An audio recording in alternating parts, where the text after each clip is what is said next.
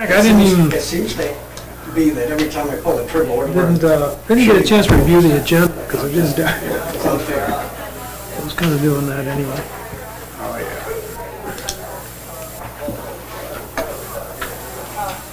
So we're coming in with this, you're gonna take it front like they did before.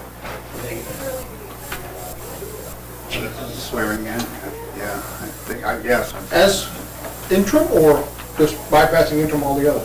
I believe you'd be sworn in as interim, I think that's the way it's worded, but. Because if that's the case, that's not what we were told. It doesn't read that way.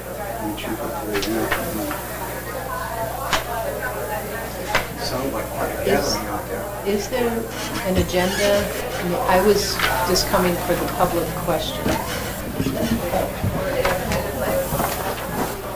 I was under the understanding that it's interim, but perhaps I misunderstood. I thought we were taking a year to continue looking. Bert, our executive counselor is here. She asked how's the school? So much. Yeah, no, Hey, how you doing? excellent. Good.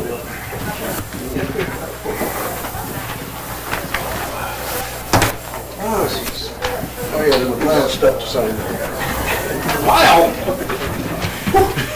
Hey, my bad, I don't know. Well, Herb caught most of them early on. I caught some. Small stack, the stuff that I had. Yeah, Paul already see it. I'm beginning to think. Do you notice the 50-cent abatements? You got those? Right there?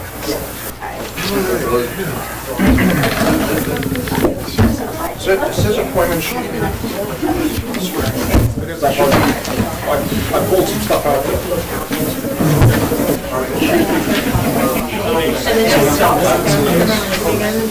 Now that's the.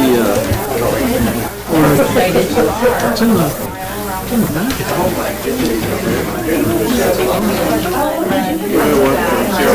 Oh, this That's your bro. You know what he's asking for? I'm Cindy Warmington, I'm the council. Pleasure to meet you.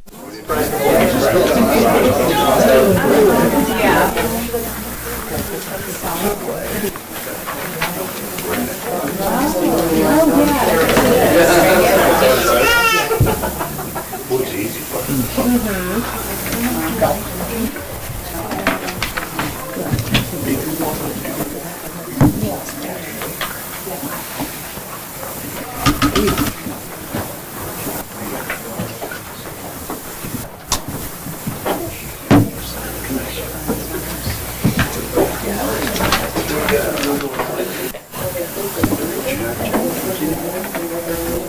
with the association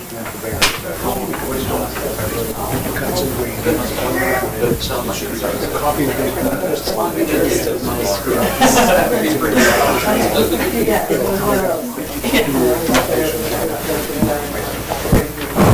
I'm the licensee, so I brought it in.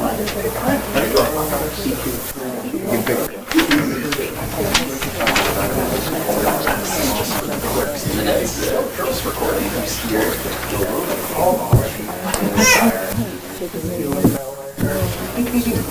Don't draw too much blood when you're We had to practice. or any blood.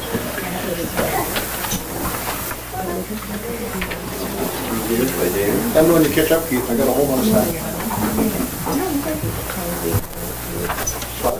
This for Steve? The appointment stuff for, so you can hold on to it. I can So you know what finish to read? signing after the meeting. Sure, he didn't sign it. I haven't seen it yet.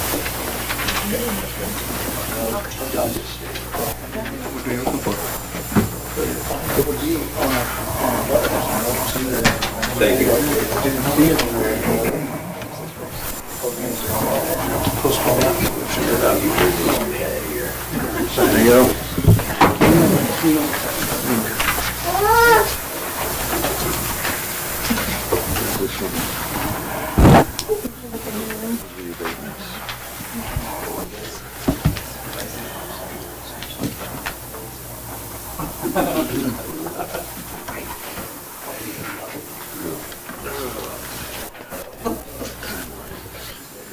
Hunter, you ready to start? We need a minute? No, yeah, if you can hold on Okay. just a couple minutes. Oh.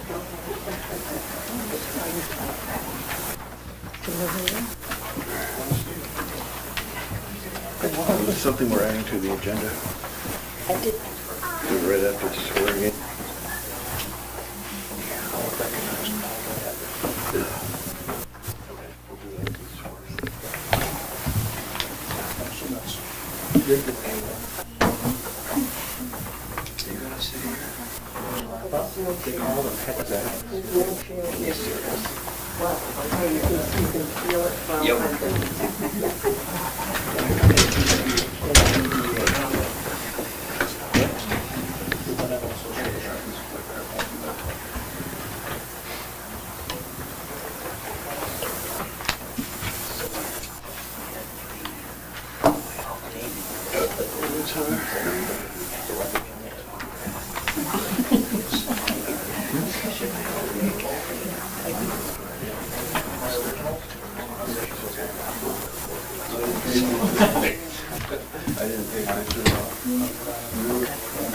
Missed it. Not yet. You in Florida or something? You wouldn't do that. All day for Thursday, I got this stuff in Massachusetts. Come back, I didn't get back in town. 8:30. Wasn't anything too exciting. I'm thinking that he really missed something on the record, so.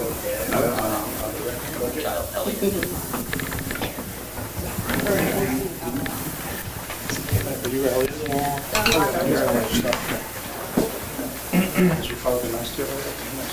Yes. You know, you get from him is bad. This is your chance. Hunter, you ready? Yes. All right. Good evening. This is the Newport Board of Selectmen's meeting for February 6th, 2023. Would everyone please stand for the pledge of allegiance? I pledge allegiance to the flag of the United States of America and to the republic for which it stands, one nation, under God, indivisible, with liberty and justice for all.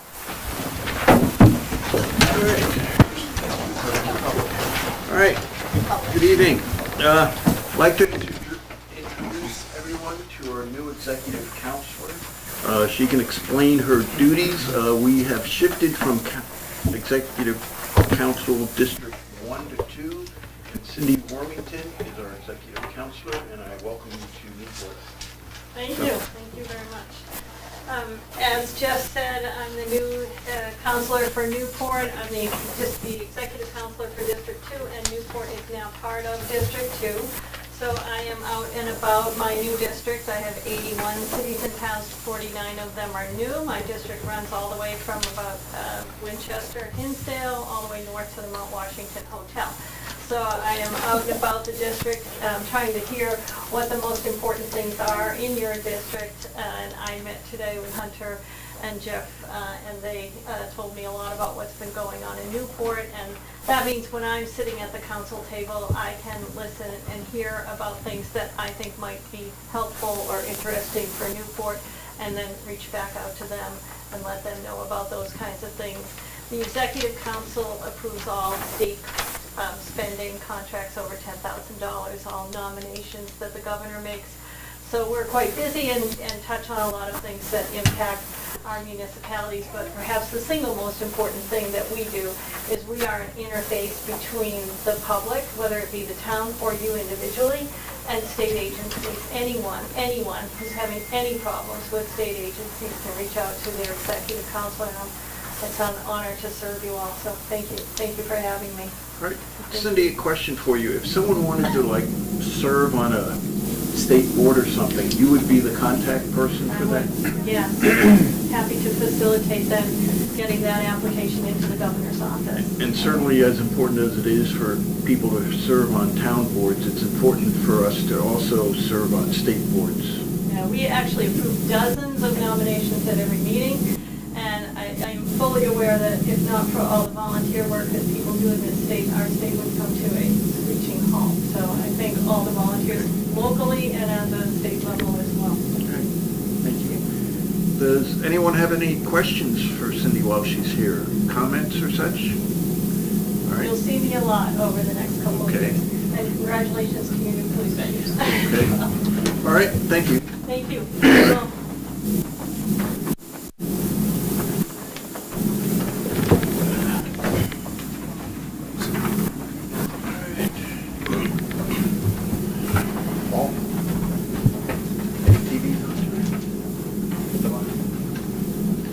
All right.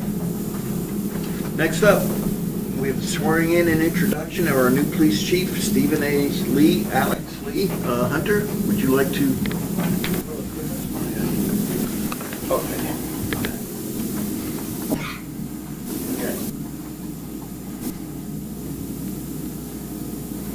All right, Hunter. Yes, so if I can digress just a little bit from the stated agenda. We have really two steps to this process, so I ask for your indulgence. And the first one is we can't really move forward without acknowledging the past.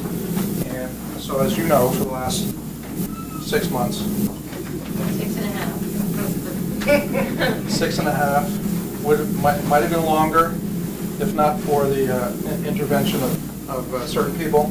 But for the past six plus months, we've enjoyed the interim police chief services of Barry Hunter, and you all, I think, know Barry and know of his history. Barry has put in 44 years, 45 years of service to New Hampshire and law enforcement in New Hampshire.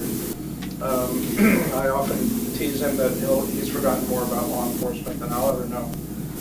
And Barry was off minding his own business, enjoying retirement. I understand he has a tractor he's rather fond of, and a wife, of course. But despite that, we were able to coax him out of retirement to come and assist us in our transitions to a new police chief. And he was kind enough to do that and served us well. And I don't want to take the next step forward without acknowledging his kind and generous contribution to our community. We could not have gotten a higher caliber candidate to help us through this process than Barry Hunter, and I personally and professionally respect and appreciate his willingness to come out of retirement and assist us during this time of transition. So I don't want to not say thanks to him on behalf of the town and our staff. He's been a great resource and asset to us, and he has volunteered to be available. Maybe I shouldn't have said that. But he's volunteered to be available on an as-needed basis from time to time, which really speaks to the quality of the man and his dedication to the public. He's given it more than we've asked. So, Barry, I thank you for that. Thank you.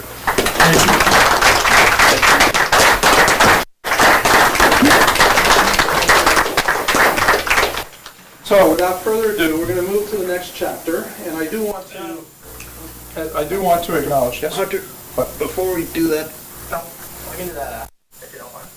Okay. So I do want to acknowledge that when it comes to all of our employees, but sometimes most starkly our public safety employees, fire and police, ambulance staff, that I often say, you know, we ask these people to step forward and to serve their communities. We ask them to run into places that most of us are running out of.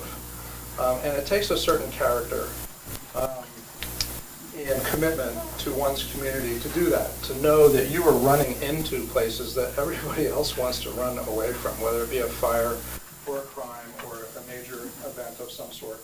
That's a threat to your safety, to the general public safety. And it's extraordinary to do that. I had the honor of doing that for a few years, and it's a tough job. And so the folks that we have doing this on a day-to-day basis need to be acknowledged and thanked for their willingness to do so. And so we have found yet another person who we've been able to coax into the public sector, who's the focus of tonight's events. And as our next interim chief, we have asked for and received the support of Stephen Lee, We often refer to him as Alex, but his full name is Stephen A. Lee. And Alex has stepped forward and has been willing to volunteer to be chief, interim chief for the next year. And as I've mentioned to lots of folks, being number one is different. It's just different. You know, number two, number three is different. And so it requires a much higher level of commitment to be in those decision-making positions, because you can't say, well, if you don't like it, go down the hall, see that guy, or, you know, kick it, you know, down the road. So Alex has stepped forward and agreed to take on this position. And so tonight we are going to swear him in as he officially assumes his responsibilities as interim police chief for the Newport Police Department. So, Alex, do you want to come forward? And I understand that there's some members of your family here that have come to witness this event. Yeah, I have my children Elliot and Griffin, my girlfriend Kristen, my next door neighbor Steve, all here for tonight. Okay, so what we're going to do here is I'm going to read your appointment, and then I'm going to ask you to take your oath of office. And then I think we're going to have one of your loved ones carefully pin your badge. I think we have some EMS folks in the back somewhere, in case there's any mistakes and blood is shed. So, if you don't mind, I'm going to read this to you, and then you can raise your hand and you can take the oath. So, this is to Stephen Lee of Croydon, New Hampshire, in the county of Sullivan. Whereas there is a vacancy as interim police chief for the Newport Police Department in said town, and whereas I, as town manager, have confidence in your ability and integrity to perform the duties of said office, I do hereby appoint you, Stephen Lee, as interim police chief of the Newport Police Department.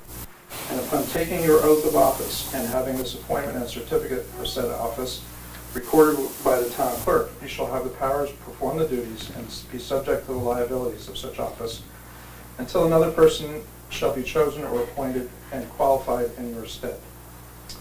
So if you'll raise your right hand and repeat after me, I'll try not to make it too long so you'll remember. I, Stephen Lee, I, Stephen Lee, do solemnly swear that I will bear faith and true allegiance I will bear faith and true allegiance to the United States of America to the United States of America and to the state of New Hampshire, and to the state of New Hampshire, and will support the constitutions thereof. and will support the constitutions thereof. So help me God. So help me God. I, Stephen Lee, I, Stephen Lee, do solemnly and sincerely swear do solemnly and sincerely swear and affirm that I will faithfully and affirm that I will faithfully and impartially discharge and impartially discharge and perform all duties incumbent upon me as interim police chief of the Newport Police Department, according to the best of my abilities, agreeably to the rules and regulations of this Constitution and laws of the state of New Hampshire. So help me God. So help me God. Congratulations. Thank you very much. Congratulations. Thank you, Chief. Thank you. All right, so this is your daughter? My child. Okay. Come on up and let's do it. Don't hurt him. Not too much. But this is probably the only time you get away with it. Ooh. Thank you. All right. Congratulations. Thank you.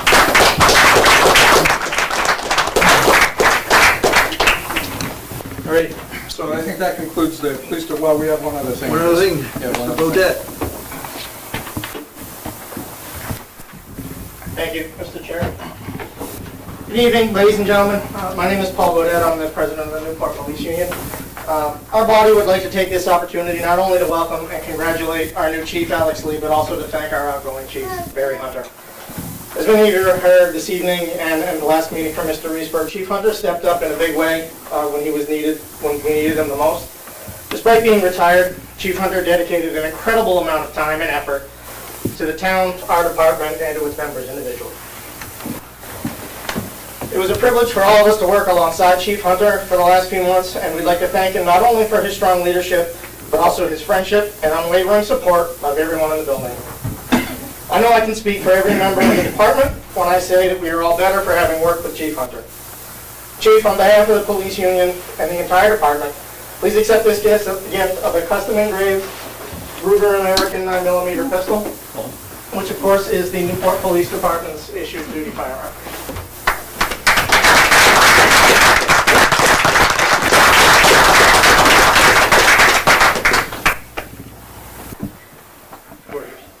With my name.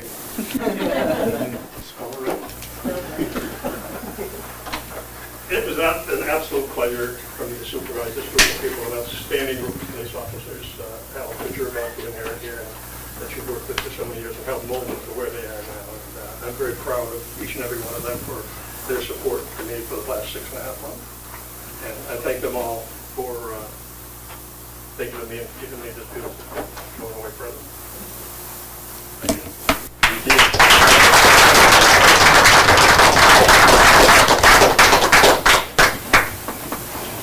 All right, okay, thank you. All right, everyone's welcome to stay if you want. A lot more exciting stuff ahead. People may get up. Sleep. They're just zoomed in. I'd rather be. Oh, not at all.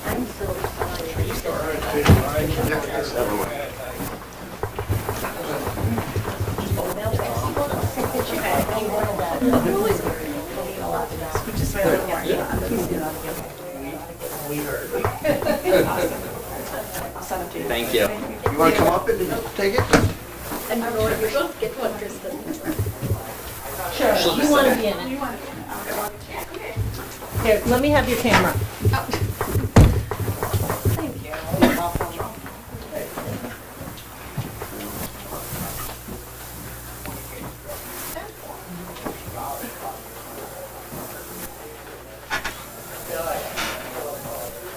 Thank you. Thank you. Thank you so much. Thank you. Thank you. May we be dismissed, Mr. Chairman? Absolutely. Thank you. Thank you. Yes. Yes. That's who I was trying to send. I know. That's okay. Actually, I should have referred you to the I appreciate your help. Okay, thank you so much. Yep. Have a good night. All right.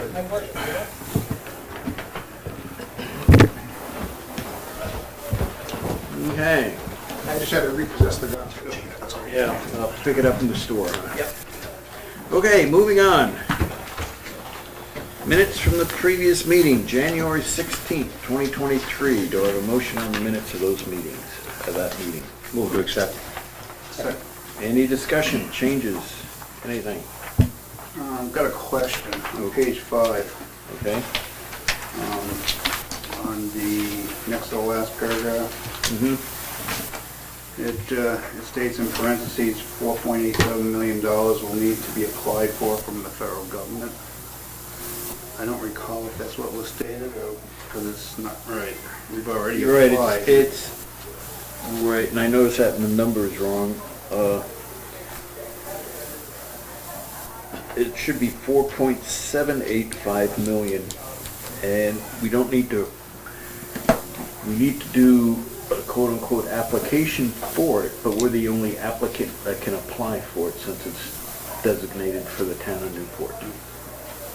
You know, there's some paperwork that rural development wants, so however you want to phrase that, but it's, you know. It's already awarded, Right, it's already awarded. but not available. So, but yeah, it was that number, the 4.87 should be 4.785. Maybe something like awaiting for distribution of funds. Would that be more appropriate? Yeah, I mean, there's just a, for lack of a better term, a bureaucratic process that has to be gone through to finalize the delivery, but it's been appropriated, approved and appropriated. Got that, Maura? No. So, would it be better to just delete that sentence?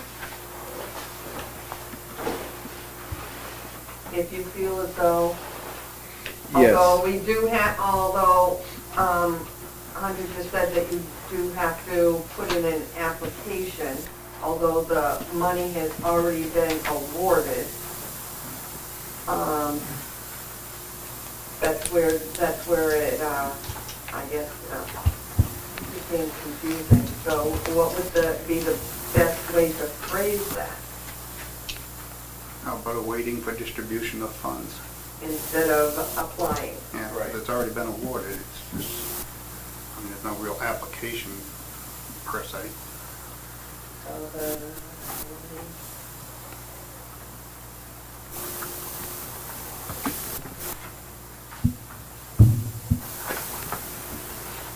So the, from the federal government, period. Period, yep. I will change that, thank you. Okay. And you got the amount, right? The 4 rather than 4.8? 4.785 Five. Yep, million. yes. All right, anything else in the minutes? All right, as amended, all those in favor, say aye. Aye. Opposed? Abstaining? Okay. And we have non-public minutes from January 16th. Do I have a motion on those? So moved. Is there a second? I'll second. All right, thank you. Any changes, discussion? All those in favor say aye. Aye. Opposed? Abstaining? Okay, consent agenda. On the back of your agenda is tonight's consent agenda. Do I have a motion on that? Move to accept. Second. Any discussion? All those in favor say aye. Aye. Opposed? Abstaining? Okay. All right, next up, this is open forum, the opportunity for any member of the public that wishes to address the board on items that are not on the agenda. The public will be able to speak on agenda items when we get to them. Anyone willing to speak for open forum? Yes, ma'am. Could you state your name, please? Margaret Coulter, and looking for some clarification about the common use, the Newport common use. I've been a member of the Newport Farmers Market, and we bring the donkeys on the common, and for the past 11 years have brought our trailer and bring the donkeys. And we received a letter this year from Richard saying that there will be no vehicles on the common. And he suggested that I come to the planning board. I called the secretary. She said, no, my question is best here. As she said, it was going to be a firm no, because there was going to be a fence around the common. And I guess I'm looking for clarification about that for a number of different reasons. I mean, as pertaining to individuals and groups that use the common. The intent is to eliminate driving onto the common, having people pull up alongside, put their stuff on, and then pull into a parking spot or park on Park Street and bring their stuff across the street so that we don't get traffic going on to the grass of the common. You know, we're trying to cut that down. So what will happen when the Library Arts Center has their big, people need to put tents on the common and food trucks, and what sort of fence for individuals who are handicapped? Are they going to have to walk over it? What sort of access does this mean moving forward? I don't think we were talking fence, we were talking curbing. Curbing. You know, putting curbing there. There would certainly be provisions for handicapped people to get onto the common, but you know, right now people unloading on the Main Street side have to park on the street and bring their stuff on. So people on the Park Street side, it's expected they will do it the same way. So there will be no access. It is our intent to cut down on the, I would say, the perception that, you know, people can drive to where they need to unload and drive off. If there's a certain necessity in a special case, that's the sort of thing that I would imagine should be addressed on a case-by-case basis, most likely with the police department or the town manager.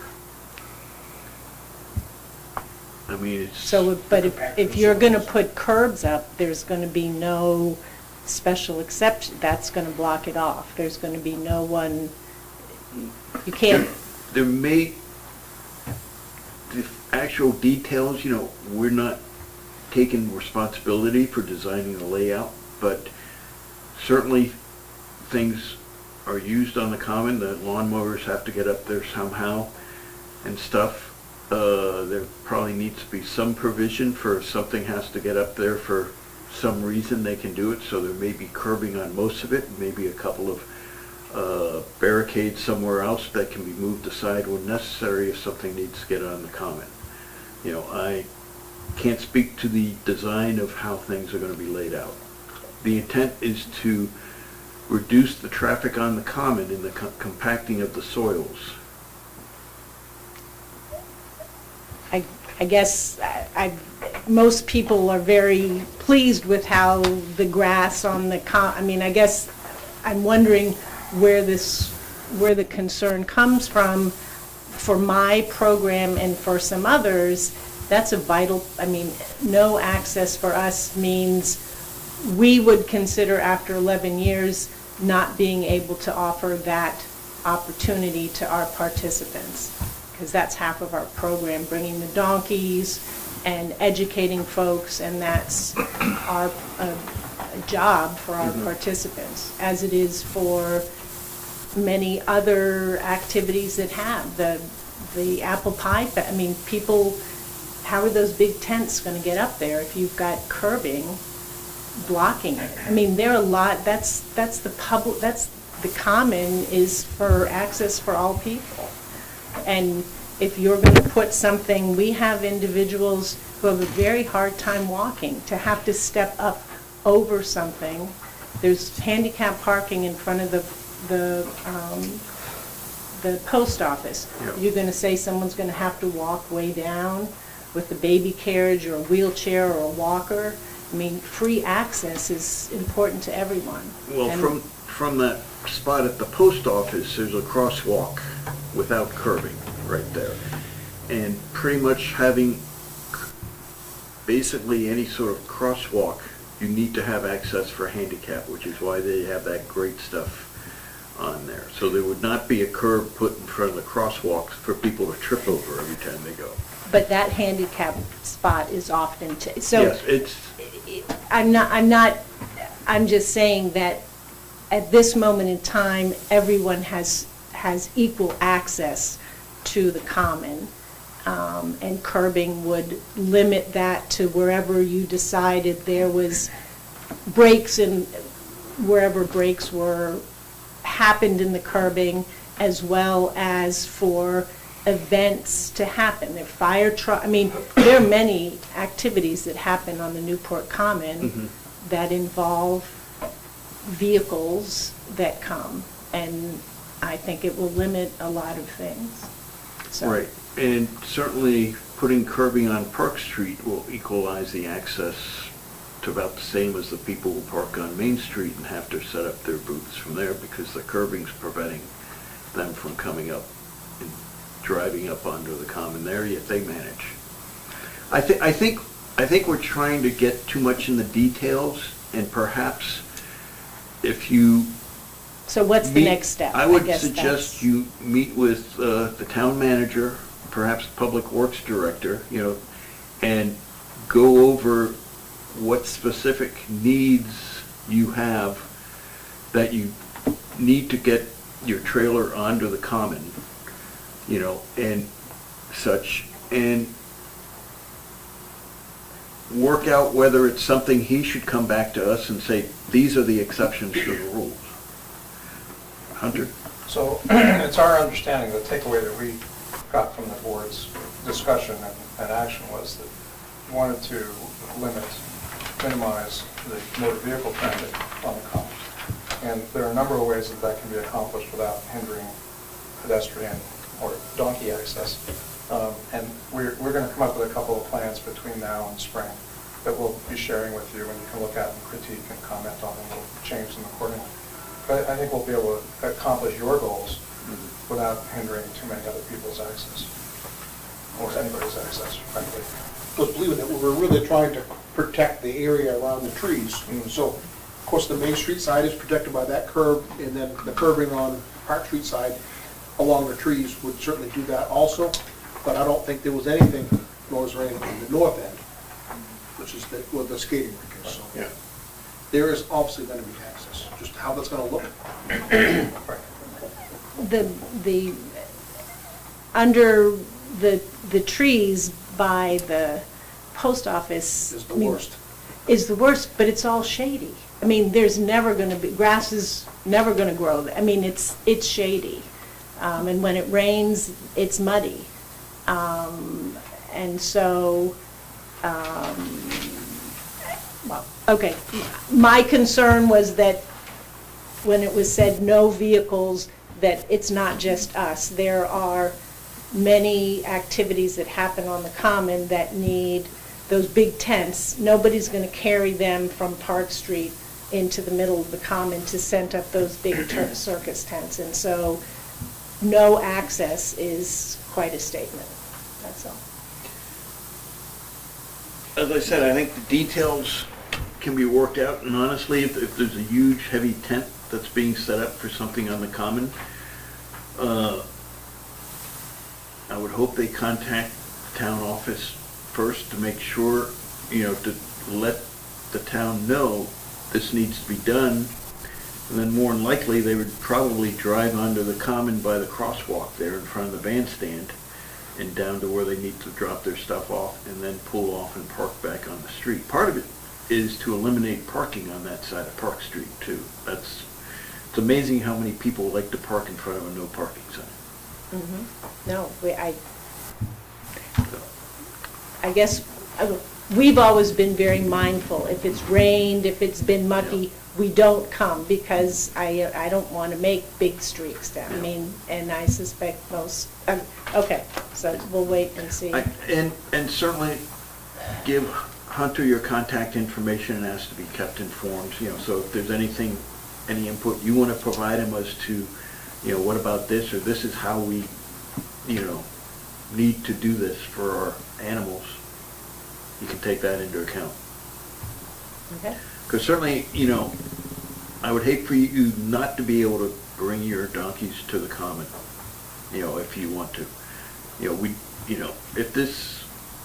We need to figure out a way to accommodate you being able to present your donkeys on the common and our desire to limit wear and tear on the grass surface of the common. Perfect.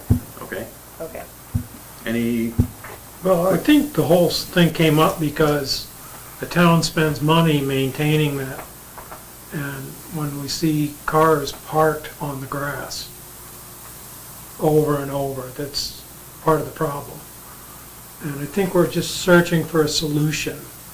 And whether it's a fence or curbing, these are just ideas that have been put on the table. I don't think we've got anything planned that's actually going to happen this summer. Oh, yeah. Yeah. Yeah. I mean, as far as constructing a curbing? Well, I think we could put down, some wooden curbing, doesn't have to be, permanent and stuff. But I guess the no parking signs have been less effective than we would like, so we feel the need to, what's the next step? Mm-hmm. And if it's something that's, I don't want to say too draconian, but if it's something that impedes the kind of use that the common should be getting, then perhaps we can go back. So, which common? Okay. I don't want to say anything, it's not like this is, well, it's not set in stone yet. We may do that later. But. Okay. It's nice having the feedback from the people that are going to be affected. Yeah, I think that was particularly important. And what sticks in my mind is it's part of your programming. Yep. And I don't want to get into an issue where we're preventing. And that's what it. And that's if we can't bring the donkeys, then our issue would be, we can sell baked goods from the bakery. We wouldn't need to be, and then that takes away from our participants' 'cause that's ability important. to be in the community. Yeah, I think we need to keep that in the forefront. Our goal is to lessen the amount of vehicle traffic permanently stationed on the, during an activity. And I can certainly say after 11 years, it's much better than it was. It used to be that everyone really did park along that as well. And over the past few years, that has lessened. And the bench, I mean, we have a very narrow path that we can bring the truck and trailer between the trash cans and the bench. And so, and we're very mindful that, you know, there's just a limited space where we set up at the end, so we don't, the trailer doesn't, the whole dynamics of how that happens. This is a work in progress. We have a goal that we want to have happen, but this is a work in progress, and your feedback is good feedback for us to hear. So. Perfect. Anything else? Yes, sir. State your name. It's Kurt Minnick. About that, the way I look at it is that the participants ought to be considered first and the grass ought to be considered last. And what I'm saying is, without the participants and having activities down there, the common doesn't even serve its purpose. It's nice to have nice grass. We'd all love that. But we got to take care of the participants first and the grass second. Okay, thank you. And state your name, please. Being involved with the farmers market. Can you state your name for the record, please? Catherine Baird. My observation this past year has been that with the presence of police patrolmen on a bicycle or on foot, or even going by in the cruiser and just stopping and checking to see if people are just unloading. We say, yes, I am, and you know, then I'll be parking over across the way in the parking lot because we don't want to take space away from customers coming in. We try to leave the parking spots for people from town or out of town. And I think that the issue has been dramatically different this past year because of the police patrol presence. And people respect that. All right. Hope so. Good. Thank you. State your name, please. John Lund. The real issue, and I was hoping that Barry might have brought it up, being on the Conservation Commission, is that it's the roots of the trees on that particular, along the line there. That's the issue. It's not the grass. It's that the roots are being compressed. The ground is being compressed where those cars are parking. It's compressing the roots and killing the trees. When they had an arborist come through last summer, we did a whole tour around the entire common, and they talked about every single tree. And five of the trees have come down. I don't know if they've all come down yet, but they've been replaced, and others are in harm's way along that road because people are parking on top of those roots. So that was where the issue, one of the real big things about that issue and why it started was because it's killing the trees, not the grass. And so in looking at, so really in those trees, there's no way that a vehicle can drive, people could park by them, but a truck and nothing can get between those trees to drive in It's right there. along the side of the road there, the roots go in all directions. Right, but most people with trucks and trailers, I mean, we cut through down below, or they come in the sideway. So what about a barrier where those trees are? And That's the muddiest part, and then you come around by the, it's between, there's a be open. Right. and so that if that's the area of concern, something that's, but maybe movable so that if people could open it and let, I don't know, but Something along those. it's something along It's called the those. north end of the common, it's wide open, no trees. Right, but in my instance, I don't want to drive way down there and have to turn a circle. You Well, might have to. but if the concern is the grass, I'm trying to do the least driving on the common that's possible. So if I what I do is I come in and then I drive straight out to come around, but that's all. We'll work it out. Okay, figured out. Yep. All right. Kurt, if I recall, most of the trees that have had damage and been taken out over the last few years have been on the Route 10 side of the common. Barry? You're right. I think. Yeah. So I wonder if it's all the salt we put on our roads. That's state road, state salt. Well, whoever, just throwing a comment out there. I'm not, not pointing fingers. It's all the salt we put on the roads. Kurt, you're right, you're correct. But there has been damage on that side in terms of the amount of compaction of the soil and damage of the roots. Same thing's going to happen, according to the arborist that we had in. But just trying to prevent that from continuing, because it costs us a fair amount of money to take those trees down and then to plant new ones. And I'm a member of the Conservation Committee, so I'm kind of watching that pretty closely. Okay, but again, I want to go back to the fact, I think we need to take a lot of things into consideration. Our goal is to not have somebody come on and just park there with a heavy load. That's our goal. But we can, so I don't want to interfere with your program. And I'm very keenly aware of that.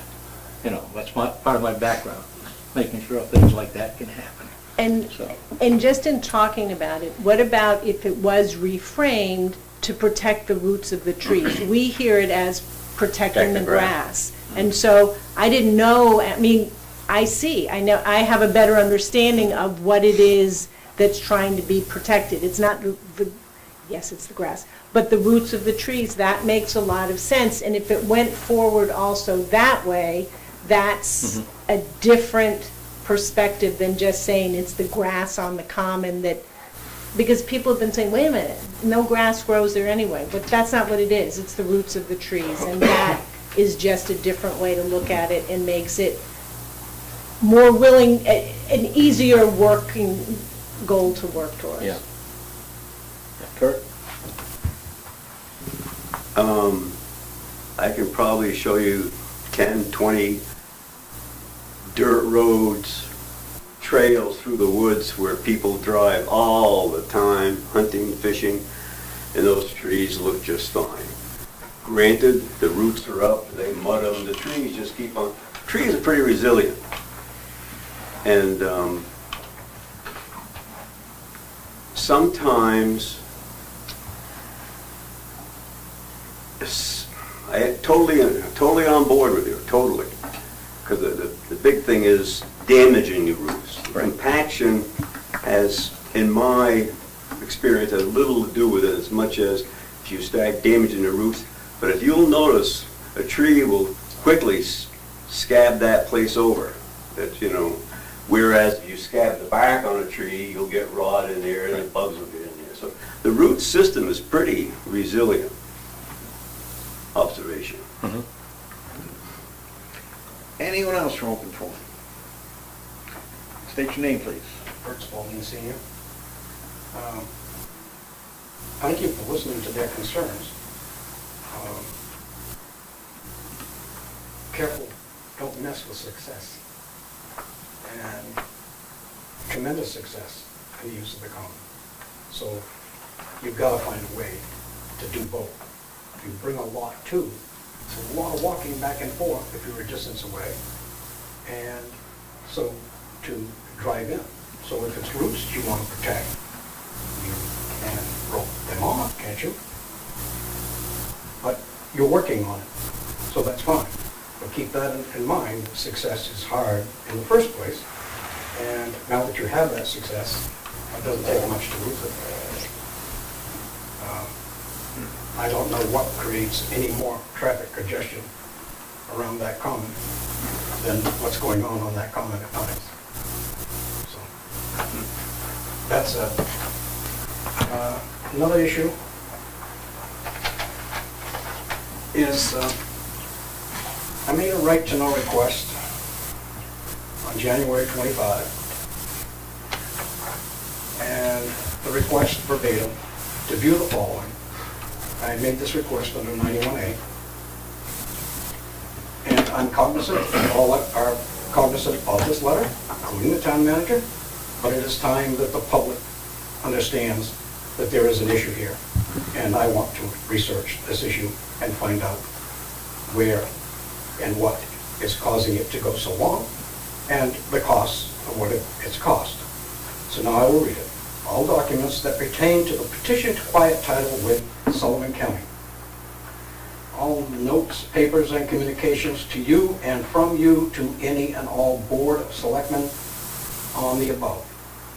All notes, papers, and communications received by you from Sullivan County as they relate to the issue above. Simply put, that you have everything on the above. The answer to that was, I am unaware of any such matters or documents. Well, Sullivan County appeared here once. This has been going on. Let's see, that was when, Todd Pretzel was on the board at that time. And Sullivan County sat here with their lawyers and et cetera. And that's a significant amount of time. And it's going on and on. It's my understanding now it's in arbitration or whatever. Well, I wanted to go back to the roots, and I'm going to bring it right up through mentally so that I understand what happened, by date, by issue. So, when that refusal came, and I said, all right. And so now, I put it quite frankly, playing dumb doesn't work with me. I want my information, no bullshit, period. So I'm looking for all documents concerning the ongoing disputes with Sullivan County concerning the Opera House / Town Hall and related issues. Number one, copies of all legal bills for the above, for all of the lawyers that were involved, regardless of the firm or the number of years. Two, all court documents to and from that relate to this issue. Three, all other documents to and from that relate to this issue. All minutes of all meetings on this issue. I then get an answer, and essentially what the answer says is the court documents are currently available. My right to know request was not to the court. It's to this town. So first of all, I don't accept that at all. No excuses.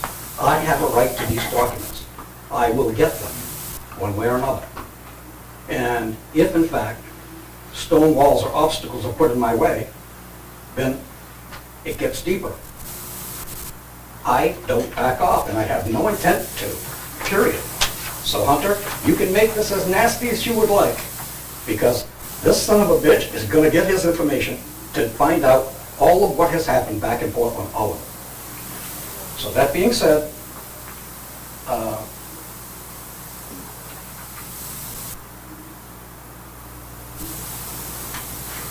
your statement of how long it's going to take and get it together and I won't have it to April. Well, if the request is so large and you are so smart, I should think that you can do it in segments. I mean, I know you can give me legal bills that go all the way back for the years. Okay, that might take you a half hour, 2 hours, whatever it is. But there are documents that you can go right to right now and get. And you can start spoon feeding me. So if you want to delay everything to April, my statement is when and if you start that and you do not do it responsibly, then what you have held back, which was reasonably accessible, then that's actionable and we'll go to court for it. In the story, I want my documents and I will get them. Depends on how hard you want to make it. Because my intent is clear tonight, and I'm not backing off, Hunter. I am not impressed recently with your town managership. I have said that, speaking on the posted bridge, and your statement, well, it probably was for the road. The road end is up here, the bridge is here, the law says the sign's got to be up here, and you're supporting it here? That's blind, Hunter. That's all costs defending the indefensible. Then, the weight limit being on the bridge, when a simple phone call to the New Hampshire DOT, no, bridge has got a problem, but yet it's posted. And it hurts people. You don't understand that, maybe? This guy up here with a truck, the town of Unity, can't get down to the pit without breaking the law. Your road grader, we've been through all of this conversation. It was all unnecessary. And now it's solved. And I myself have gone across that bridge and made it empty, and I said, wow, that's good. When I went back across it loaded, I felt better. And nobody's done any repairs to it, so it works fine. That and the Sand Hill Bridge thing, Hunter, uncalled for. And that, I believe, will take care of itself. So, Hunter, I supported you, but you're quickly losing that support. And it's a tough road to hoe. If I start questioning you on everything, I'm going to get my documents. So, how much of a fist fight do you want, Hunter? Thank you. What was the first thing you asked for? The first request? What were you asking for in your very first 91A request? The when you have a property dispute. No, what was Quick claim deed. quiet claim? Quiet claim, or whatever it is. That's your You're asking annual for a quiet request. claim deed? Quiet. Petition to quiet Right, title. that's what I was getting Right, to. and I also responded to you and said that we have no knowledge of that. Do you know what quiet title means? I may not, but I also know that we have not had any request or any knowledge of that, and so. Okay, well, if you know what it means that any dispute between two abutters, you go to court to quiet title. I'm sorry if you don't understand that, but now you do. Okay? So you obviously did have a dispute. All right, so let me respond to your second one then. As far as legal bills, we can certainly provide that, and because we provided those to another individual under 91A in the past, Hunter has a fairly good knowledge of the amount of time it takes to pull those out, redact the parts that need to be redacted, and then be able to provide them to you. Also, we don't have staff upstairs that are just waiting to respond to 91A requests. We have to make time for it, which generally means something else doesn't get done. Some of the other things you asked for, you talk about the ongoing dispute between us and the county. Well, it's an ongoing dispute, and it's not open for public discussion because it's an ongoing legal dispute. Jeff, give me what you can, okay? And we will. In a timely manner, without the excuses. Right now, you're defending the indefensible. No, I'm explaining that we've done this before. You're explaining your ignorance and not knowing what quiet title is. Okay? So I will take on some of the ignorance for not telling you that, Jesus, I really thought this guy would know what that is. I'm sorry, I'm not a lawyer, so. Well, you don't have to be a lawyer. But that being said, Jeff, just give me the information. I'm not interested in your verbiage. I'm not interested in listening to you. What I'm interested in is getting it. If he wants to send me an email rather than saying the 1st of April, to say, Bert, it'll take a week for us to get this, and another couple of weeks to do that, so on and so forth, great. I can function under that. But to put it here, to kick that can down the road, that ain't gonna happen. Hunter?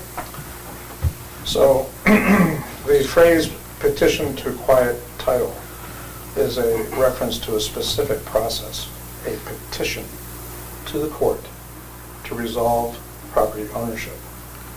When that request was made, and to this moment, there is no petition to a court to quiet any title. So, he got the answer to his specific question. His second request for 91A was more broad and more specific.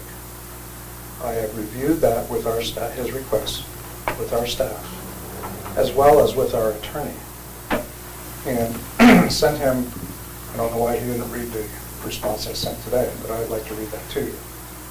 It says, "Dear Mr. Spaulding, thank you for your recent inquiry relating to matters pertaining to the town of Newport and Sullivan County. Given our understanding of the scope of your request and our present staffing and workload, we anticipate providing you with the requested information no later than April 1st, 2023, sooner if possible. The effort and time that will be required to respond to your inquiry are considerable. Please let us know if your interests or needs change over the ensuing time period. E.g., example given, court documents are currently available through Sullivan County, meaning if he chose to not wait for us and went to the county and got those records, if he could let us know that, so we wouldn't duplicate that effort. That was the purpose of that statement.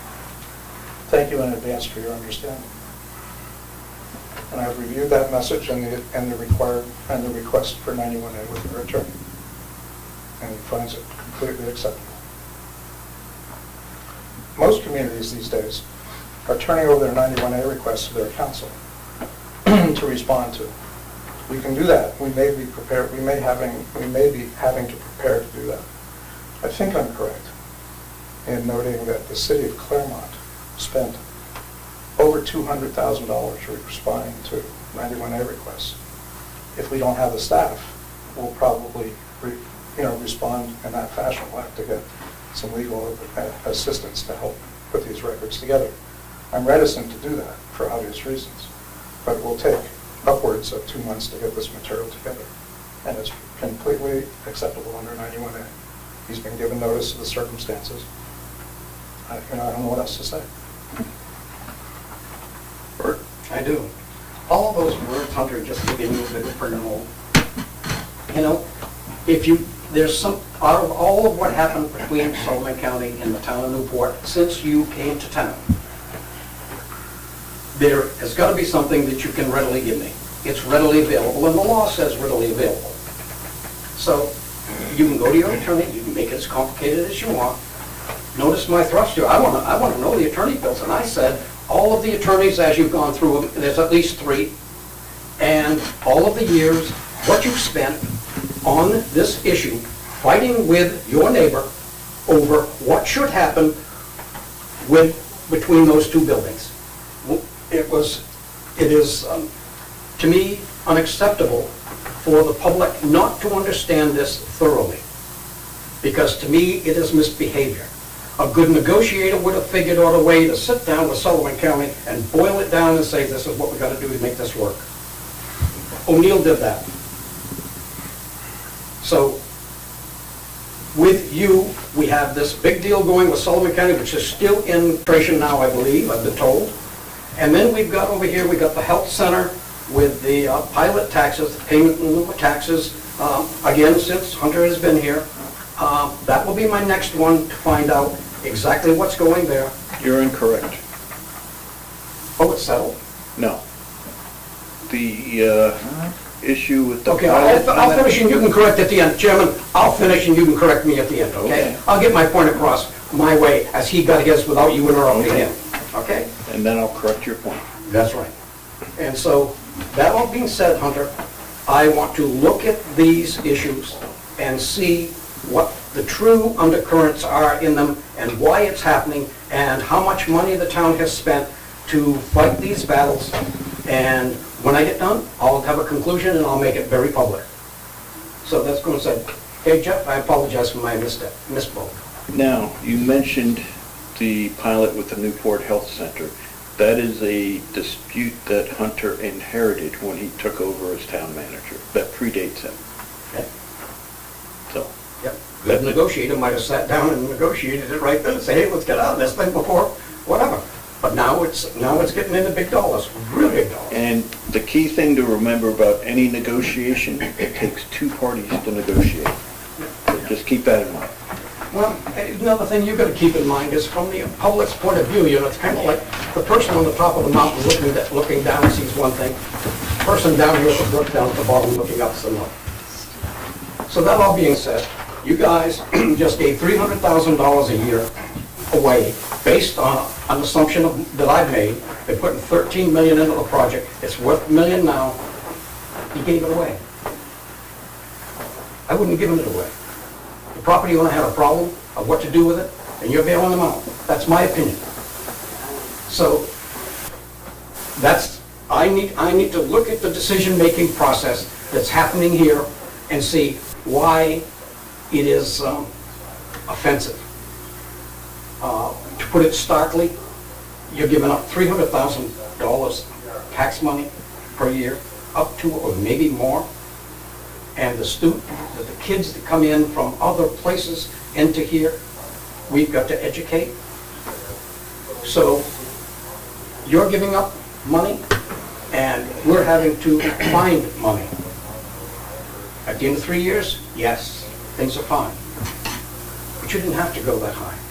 And I couldn't read or find where you had any conditions that you put on. None. And it was right there in the law. You can do that. You can say, all right, we'll give it to you the first year and half of it the next and a third the next. Yes, you could have gone 15 years. You are spending our money like it's water in that particular instance. It's unacceptable. So maybe it's time that we start looking at things underneath the microscope and finding out a better way to do things. Or a different way. That's right. Not better, different. Oh, I see. So you're not looking for a better way, you're just looking for a different. Okay. Well, I'm saying your better way may only be different, but not better. Turn it around. Twist it any way you want, Jeff. It's what the public perceives that you have done. Hunter? Yeah, the only other context I'd like to offer is that whatever differences may have been going on between the town of Newport and Sullivan County actually started in the 90s and have been going persistent ever since. And it's well documented. All of us have said that, but it's well documented. And so the search for this 91A request spans now some 30 years. So it's quite in-depth and requires a lot of research time.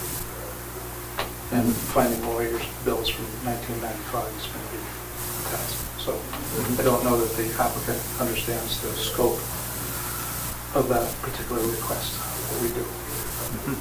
And I'll be quite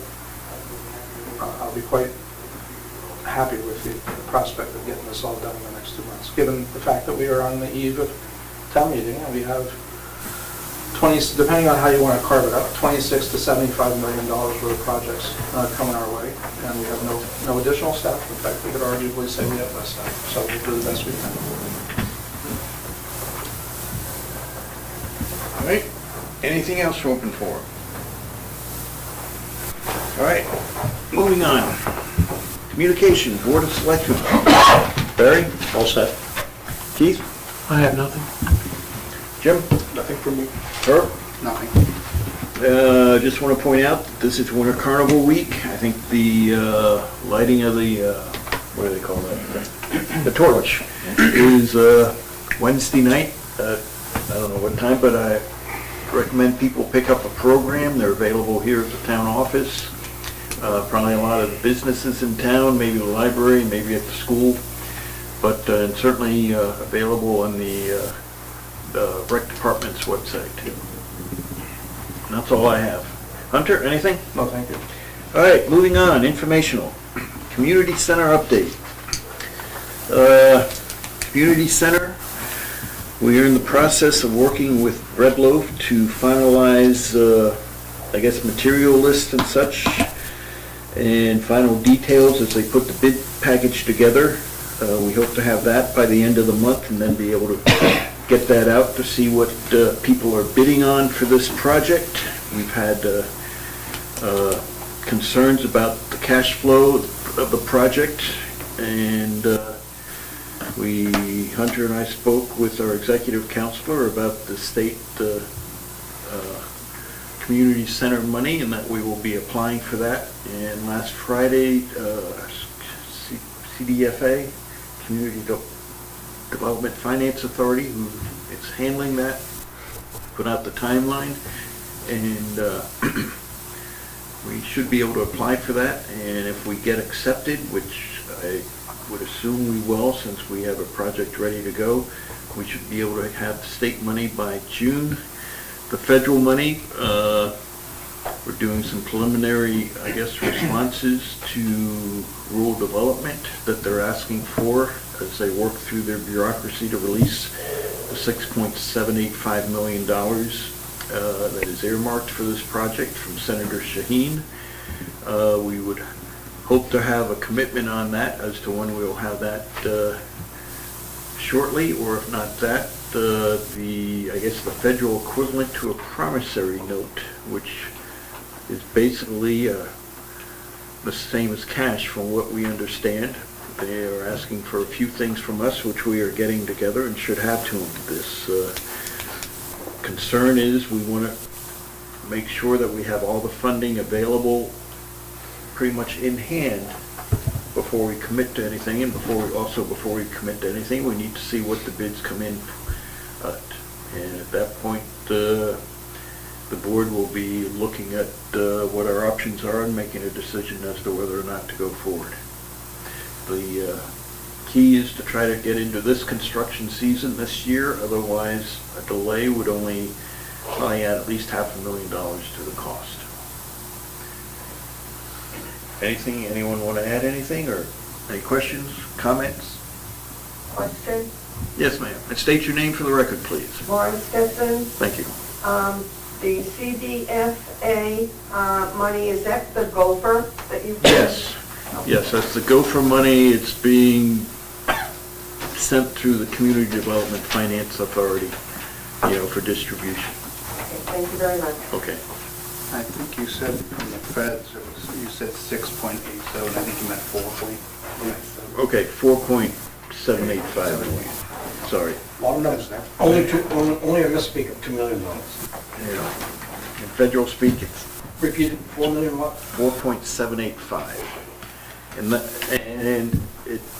4.785 came up with because it was 55% of what the estimated cost was at the time we applied for it, which was the max that they could supply for community centers, or whatever pot that falls into. Does that process have... There's no inflation in that. No adjustments for... Inflation, no. And where do we stand with donations at this point? About $3 million or so. Total, with getting the gopher money from the state of $1 million, we would have approximately $8.8 million available. And Hunter and I spent a fair amount of time with Cindy Warmington explaining just how the gopher money from the state will complete our financing. And the fact that this project would be something they can look at and point to as a, see, here's a good project we did for the state, and they can all come to the ribbon cutting and take credit for it.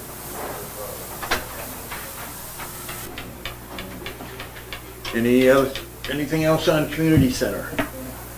All right, moving on. Action item, appointment of health officer, Fire Chief Stephen Yunus. Do we have actual words we need to say properly on this to make it official with the state, or do we just bless him? You're pretty much just blessing him. It's a state position that's on your recommendation. Right. This is a 3-year appointment. This is a renewal of a second 3-year term. Does anyone want to make a motion to appoint Chief as health officer? I make a motion that we appoint Chief Steve Yanuzzi as health officer for the town of Newport. Second. Any questions, comments? All those in favor say aye. Aye. Opposed? Abstaining? All right. Thank you for the honor. That's such an honor, Chief. Thank you for the a great honor. I appreciate it. There's a lot of applicants. I bet there were. Very competitive Yeah. selection process.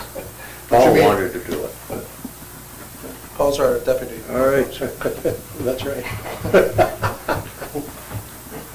I'll make that motion. Probably get his own hazmat suit to go with it. Moving on, acceptance of terms of emergency management performance grant and authorize town manager to sign all documents related to the grant. Who's speaking on this? Mr. Chairman, this is a small but not insignificant or meaningless grant. The grant requires the board to vote to accept, expend, and authorize me to sign as your authorized signatory. The chief is here to explain the purposes of the funds. This is pretty straightforward arrangement. This is a grant for $4,150, 50% match for an update to our emergency operations plan. Yes. Okay. And our match will be soft match, so it won't be hard cash. It'll be the time involved in the meetings that we have. It's similar to what we did with the hazardous mitigation plan. Yeah. Okay. So we're on the last LEOP was updated in 2018, so we're on a cycle now. It's a 5-year cycle. So 2023 is the year we need to update our plan. It kind of falls right in. The hazard mitigation plan was done last year. We'll use information from that, move it forward, and put it in operations. All right. Any questions, comments on this? Is this something that Upper Valley Regional Planning helps you with as well? Yeah, they're the ones we've applied through the grant for them to go ahead and facilitate the process for us. All right. Spalding, did you have a question, or were you just... Not about this, but for the chief. Something else? Yes. All right, let's take care of this first. Okay, this first. All right. All right. Does anyone want to make a motion? And the wording required for the motion is available here if someone wants to read it. And throw in the part about designating town manager. Move the select board. It's written in government ease. Yeah. Need a dollar figures if we're going to do that.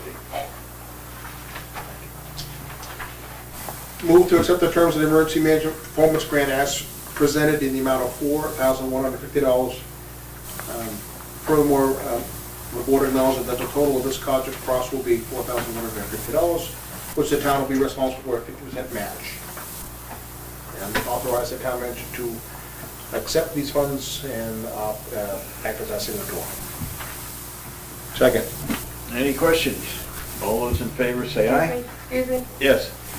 Is that, let's see, in the amount of $4,150 for the town of Newport, or? The total will be double that, that 9,300.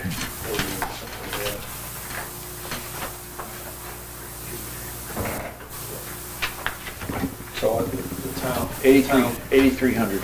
Yeah, the grant is 4150. And the total cost is 8,300.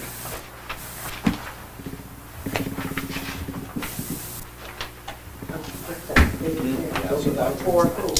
For what?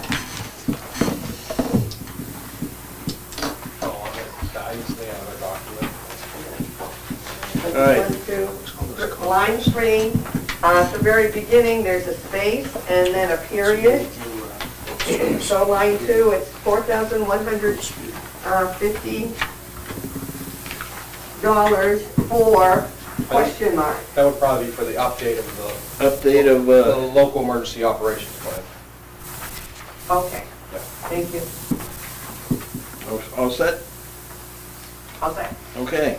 All those in favor say aye. Aye. Opposed? Abstaining? All right. Bert, you had a question for the chief?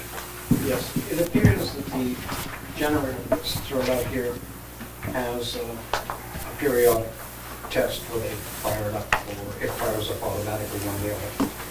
And it is quite loud to the meetings here, particularly in the summertime. And so the question is, can that time of start off and testing be relocated to a time it doesn't interfere with meetings? Doesn't mean somebody has to know where every meeting is. That's not the generator. What is it? Yes. It's the air evacuation unit? Yes. That's the air evacuation unit, correct? Yeah, when the truck starts up, that's the Yeah. that's the diesel ventilation. Yes. He's correct. The evacuation system activates for approximately 5 minutes every time that a vehicle is activated inside the building. Right. To take out fumes of the building. The generator is on automatic test, which occurs Mondays during the course of the middle of the day. So it should not interfere with anybody's scheduled meetings and needs. Now, in theory, if the U.S. Department of Energy ever releases our grant for new windows in this building, we will be able to put new windows in here that'll cut down on the sound infiltration that we get from the generator. And in the summertime, if we also get the HVAC system in here, we may not have to open a window. So it should benefit us that way.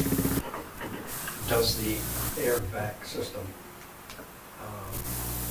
have to make that sound? Yes. Is it, can it be surrounded by soundproofing on itself? That I don't.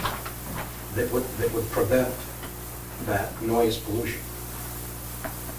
Hunter? The time that equipment was installed, we did inquire with the manufacturer, and they, this is going back several years, so I'm pretty close. I believe that they had a device that would reduce the sound by 20% for a cost of nearly the same price as the entire system. It was very cost prohibitive and had a very limited benefit. Yeah. Basically a muffler. Yeah, they wouldn't assure that it would reduce the sound by any more than, I believe it was 20%. Something like that, some marginal adjustment. It does get annoying at times. If only they weren't responding to all those emergency calls, we wouldn't have this issue. But to your point, we think that the DOE's approval of our grant, the grant that we submitted to them for new windows and the HVAC system is on the verge of being released, and it's our hope that that contract will be let within the next 30 days or so, and we'll see construction in the spring as soon as weather will allow. There'll be all new windows in this building, all new windows in the fire station, as well as the HVAC system in this building. Answer your question? Soundproofing that can be put on that unit that would cut it down significantly right at the source without changing anything. And it is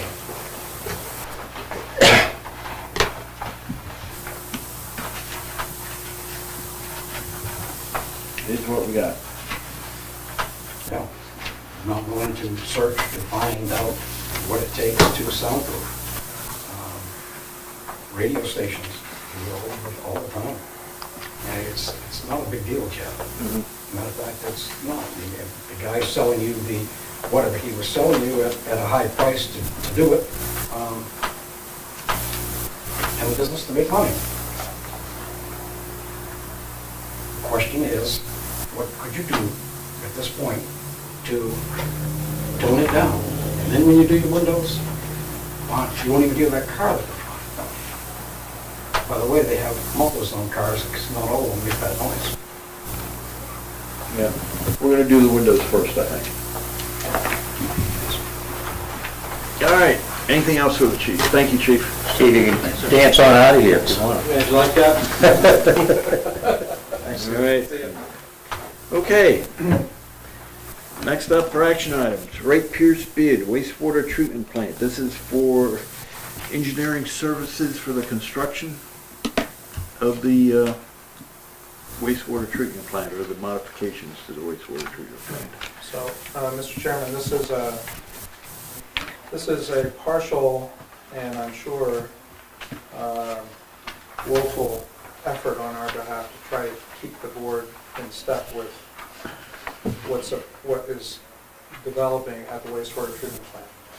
As you know, prior to my arrival, the town found itself at odds with its contractor that had been brought on to bring the wastewater treatment plant into compliance with the pending administrative order to improve the quality of the effluent coming from the wastewater treatment plant.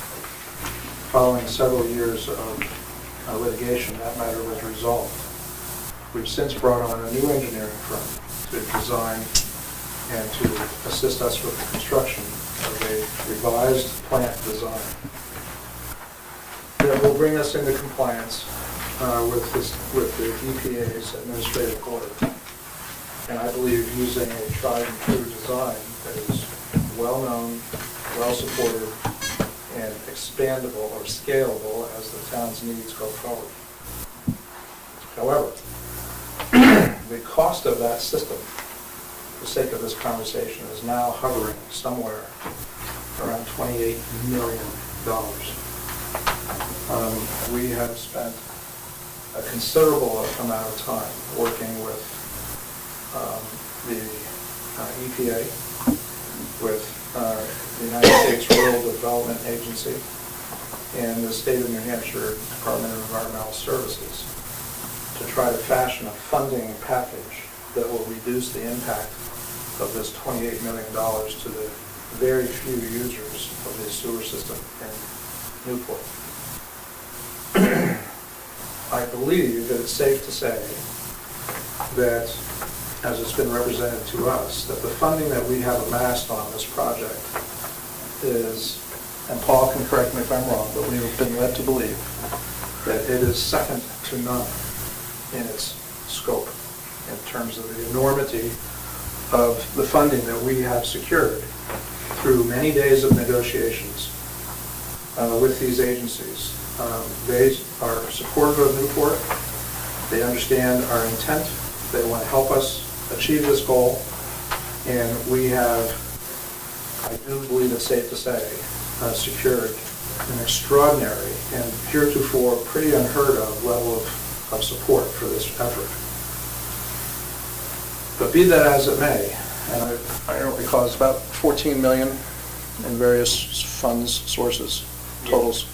About 14 million, so we're about half of the funding of the projected $28-ish million. I will caution you to keep in mind that nobody really knows the final numbers until the bids go out and come back. It could be 26 million, it could be 27 million, it could be 37 million. But the engineers that are involved are quite highly regarded for this kind of work, and their best guesses are 26, 27, 28 million. There are various stages of design work. There's preliminary design, and there's final design, and so on and so forth. And so we have been contracting with them as we go at the various phases, the various levels. And we have put online in the last few days the results of their work from the last contract we did, which is called the PDR, or the Preliminary Design Report. And if any of you care to crack walnuts or find a way to get to sleep, I believe there's 535 pages of the design work that has been done thus far. With pictures. With designs, schematics, pictures, and the whole 9 yards. It is online for anybody who wishes to sign on to the town's website and read through this. So now we're moving to the next phase, where they'll get into construction documents and more detailed analysis, if you can believe that there's more detail than this. The proposed contract for that work was authorized at $571,620 to get us this far. So to take us the rest of the way, or at least up to the time of bidding, I shouldn't say the rest of the way, because there's still construction to follow after that. To get us to the bidding phase, or moment, the recommended or requested contract with Wright Pierce is $1,169,226 for the next step, which will bring us to $1,740,846 committed to get us to bid. Now that sounds like an extraordinary amount of money, and it certainly is. Certainly. And in particular, when you think about it in simple terms, is that it's going to result in a big pile of paper. A lot of designs, a lot of specifications, a lot of drawings. When, in my own perspective, I would much rather see, $1 million worth of bricks and mortar. This is what we have to do to get to that point. It all has to be reviewed and approved by the state, the feds, and our USRDA, and so on and so forth. This is will be a heavily overseen, heavily regulated, heavily reviewed project. So, the proposal, which I have a hard copy here for anybody that cares to look at it. This is the proposed next phase design contract. And it details the number of hours and who's working, how many hours the lead principal, project manager, project engineer, and so on and so forth. But this contract is $1,169,226. So I really didn't feel comfortable moving forward with this without making sure that you're aware of what is going on. It's a lot of money.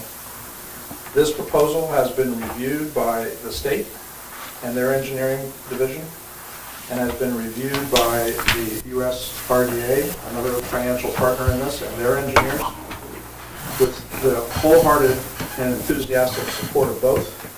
They have approved this contract as being acceptable, a reasonable number, and and there's provisions in here for them to sign, that they intend to sign this contract as soon as we do.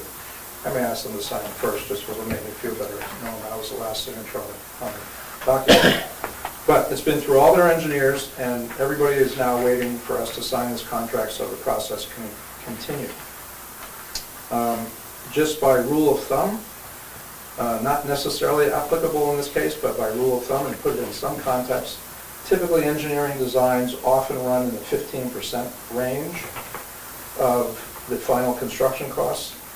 I think we figured this out today. It was about 5%, 4.5% of the overall cost. So it falls well beneath what is typically kind of arguably around the coffee table agreed upon to be typical engineering fees. So we're ready to go, but I wanted to make sure that you were aware of where we are and what we're doing and the costs that are being committed to. As I said, this document is online. We have a public informational being held, scheduled for the Opera House, so that we have our engineers coming in to give a presentation to the public as to what this is all about, what the costs are, what the grants and funding package looks like. That's the meeting on 22nd. 16th or 22nd. 22nd of February. 22nd. And there'll be another similar presentation done by a different engineering firm at the Opera House to go over the much smaller project, and that is the development of the water well in North Newport, the $3.5 million project. $3 million we applied for and pursued, and we're fortunate enough to win. So we're at $14 million we won on this project, $3 million on the other project, but the water project will require a $500,000 bond match from the townspeople. Still a great return, 500, you get 3 million, and you get water security for generations to come. But anyway, that's a separate topic, but we're going to be giving public presentations of both of those at the Opera House.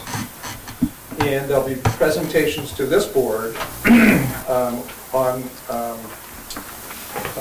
the date that we've selected for your bond reviews.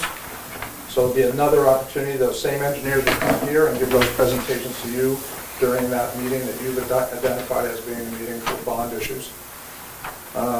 We have covered both. Let's see, in the last Newport Times, we covered the wastewater treatment plant. There's going to be a more detailed story in the next Newport Times about the wastewater treatment plant, where it's going to delve into the funding side of the situation. Now that the money is kind of settled, the budget is kind of settled. Over the last month and a half, we feel comfortable sharing some of the numbers that we don't expect to change very much. And there'll be a story in the same Newport Times about the North Newport well. So we're doing what we can to get the word out to as many people using the limited resources that we have. Yes, sir. Do you know if the NCTV will be there on the 22nd? I believe they have been invited, yes. I haven't heard John commit to that, but I believe he has been invited. I think I remember Joanne saying that they were planning on doing that. Who? NCTV. Which would be great, because then they can run it, Right. These $1.1 million contract for this next phase of engineering work, Paul, is there money for that? Yes. Not our money. What? It's not our money. So this is being paid for out of whose money? The first 600,000 will be paid for by ARPA. And then I'm not sure if the congressionally directed spending are next up, or if we'll go back to our state revolving loan fund loan.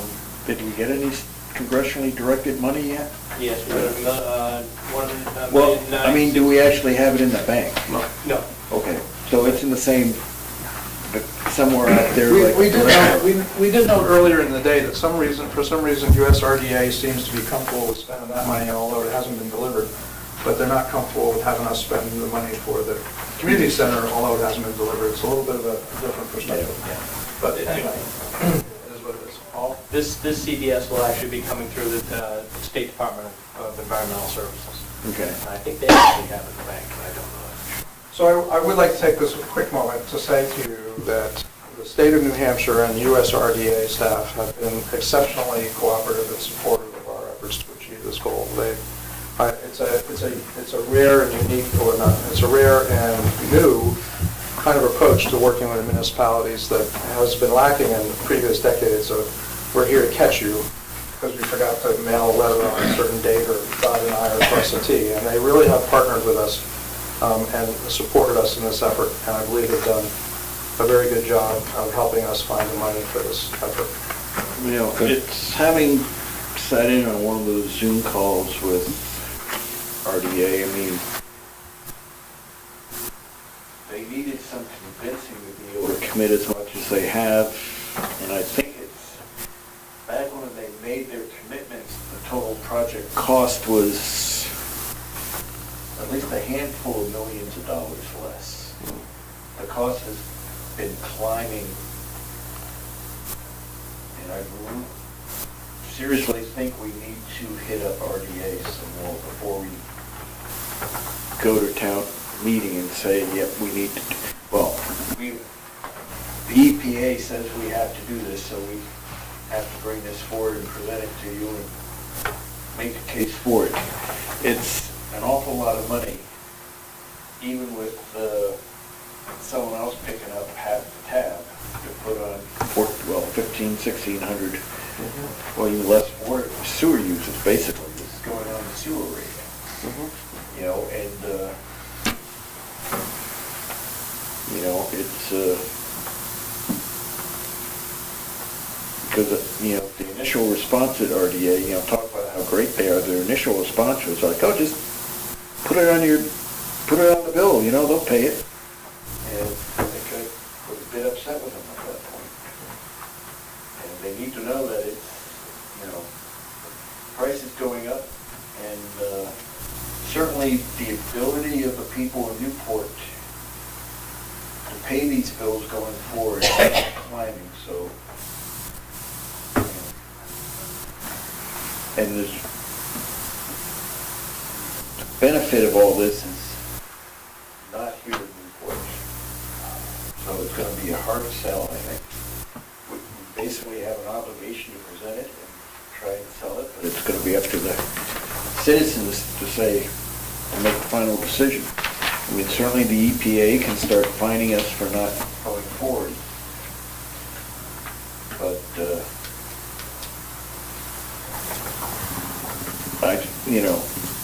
I think RDA needs to look at the new cost of this project and maybe step up a little more. But I think, you know, since this funding is coming out of money that has come from the feds one way or the other, you know, I think we basically have to go forward with the this next phase of engineering so we can find out what the actual cost is.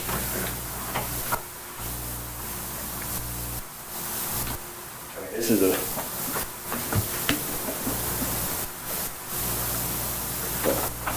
it's a big number. Bert, glad you're not on the sewer system, aren't you? What is it that we call the rainwater going into the system? Stormwater? Okay. Currently, that's still going in? I don't know. In every system, even a brand new one, it incurs a certain amount of what we refer to as II, inflow and infiltration. There's a certain amount of groundwater and stormwater seepage that get into the system. So yes, right now there is a meaningful amount of stormwater getting into, or groundwater getting into our collection system. To get rid of that, you would have to start having to do rather large wholesale replacement of mains to reseal, to put in new mains, replace damaged mains, reseal mains. We do leak detection to try to find the most egregious leaks because they're either at the joints or there are cracks in the old pipes. And some of those leaks are significant and can contribute greatly to the gallonage making it to the treatment plant for treatment. It's in most cases not cost effective, but we monitor the system to find stormwater, surface groundwater, surface water leaks. And when we find one that is significant and there's a cost benefit to fixing that, we do fix those.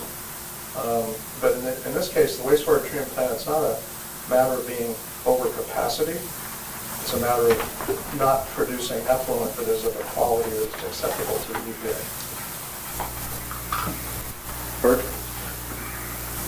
So this new plant will be subject to the same criteria that you just said, right here, leak here, so on and so forth. So you're paying $1 to clean water that really didn't need to be cleaned. Is that a fair statement? I'm asking the town manager. Well, let me. His statement here.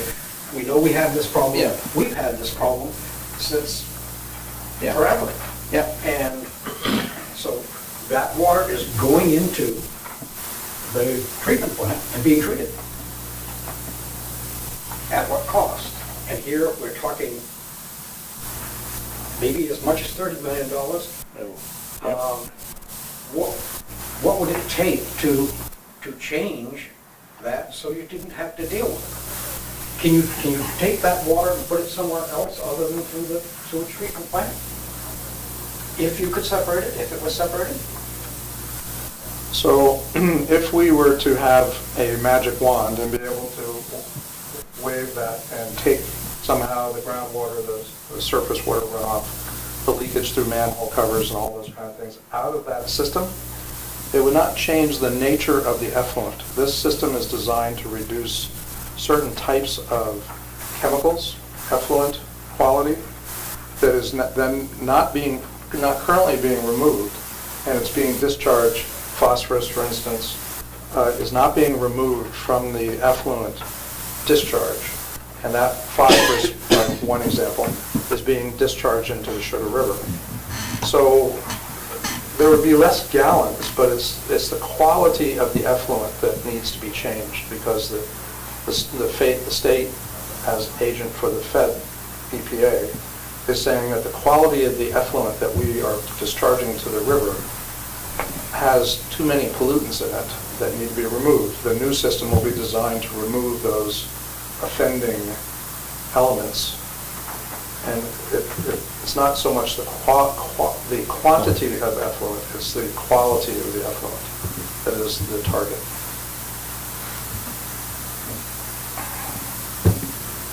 Pleasure of the board. Who wants to make this motion? I did the last one. Ain't gonna cost you anything. All right, so I guess it's the other side of the room now.